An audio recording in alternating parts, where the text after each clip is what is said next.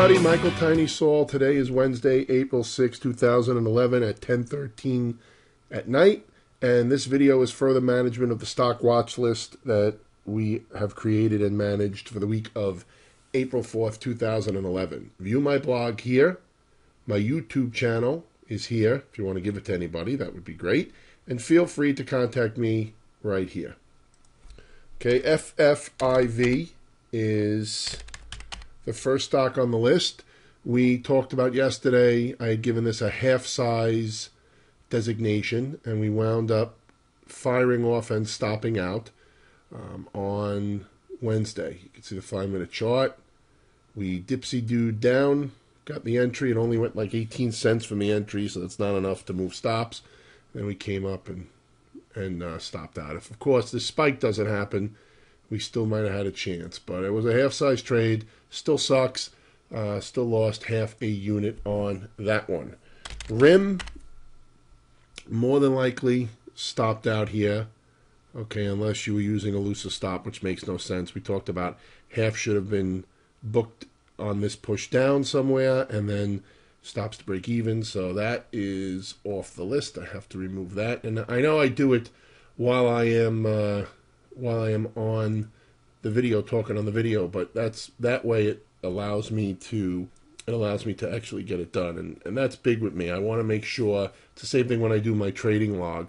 I want to make sure that I do what I'm supposed to do right away, because what happens is you start making excuses why you shouldn't do it, and the worst part ever, and I'm going off on a little bit of a tangent here, is that you have a trading log, and I hope everybody who's watching this video does have a trading log. If not, you should really have one. But the worst is you lose on the trade, you get stopped out, or you lose your third trade in a row, and you're just like, ugh, the last thing I want to do is write it down in the book. But that's the time when you have to. That's the most important time. And the second most important time is after you're on a real kick butt win streak, 4 or 5 trades in a row, and then you're like, what do I need a log for anymore? I'm doing great. Those are the times when you really have to get back to center and say, write your trades down, log your trades. But anyway, it's another story for another day and another video. Okay, VQ was another stop out. VQ fired off.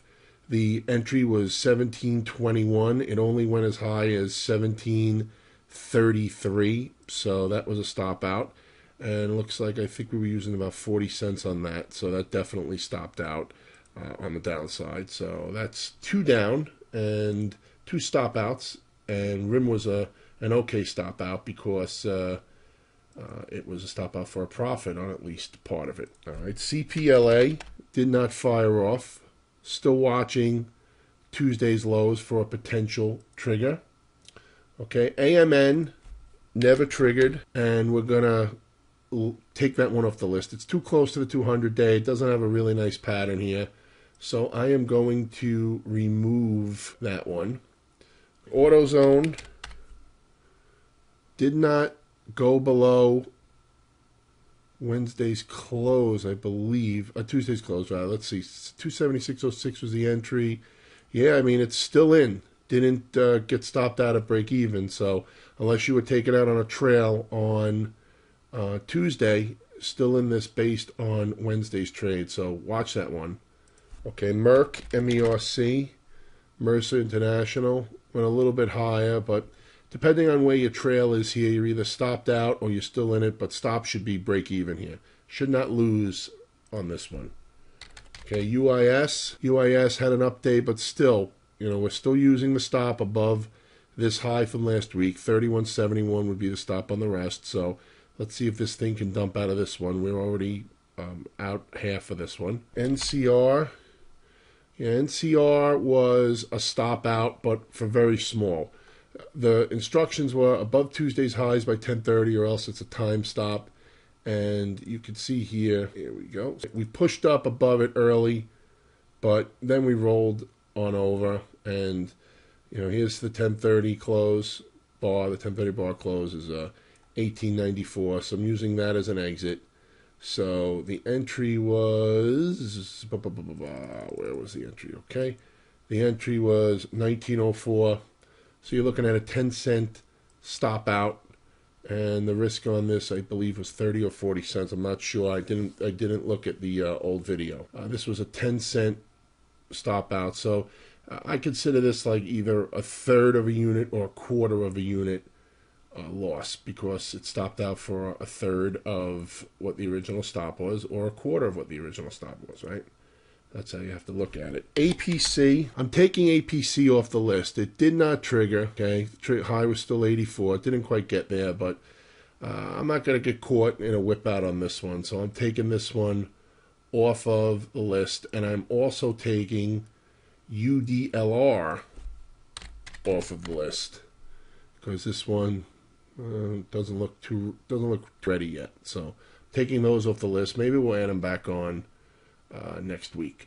All right, so that leaves us with 4 stocks plus 2 new ones that I'm going to talk about right now.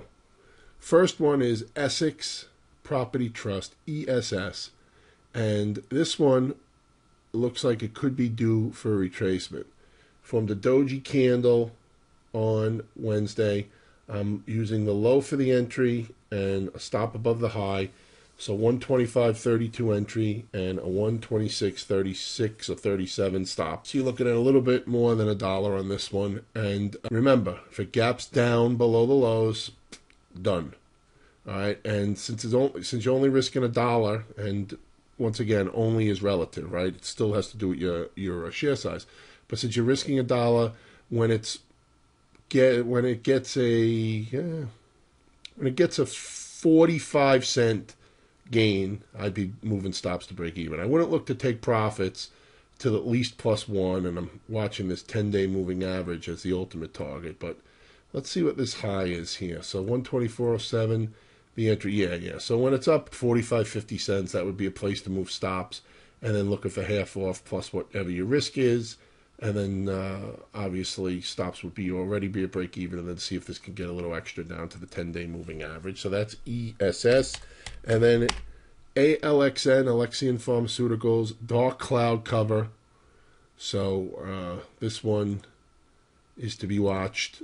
Okay, nice fresh break to above 100 just last week, or actually, yeah, it nipped it last week. No, just this week actually, Monday. It closed above it. Now it looks like a dark cloud cover. So entry is 101.79, and the stop is all the way above the high, which is 105. So you're looking about at you're looking at a $4 stop. But once again, doesn't matter. The price of the stop doesn't matter. What matters is the share size. So a unit is a unit is a unit, right? If you're risking 30 cents or you're risking $4, all you have to do is adjust the lot size. Or at least that's how I'm tracking these. You can do whatever you want with them, because I have no idea if or how you're trading these.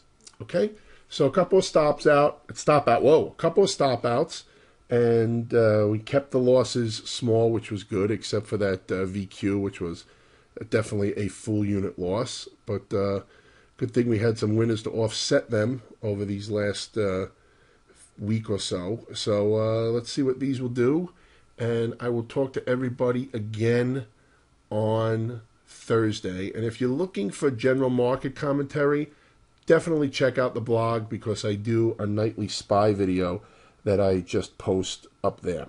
Okay, that's it. I'll talk to everybody again Thursday. Have a great trading day.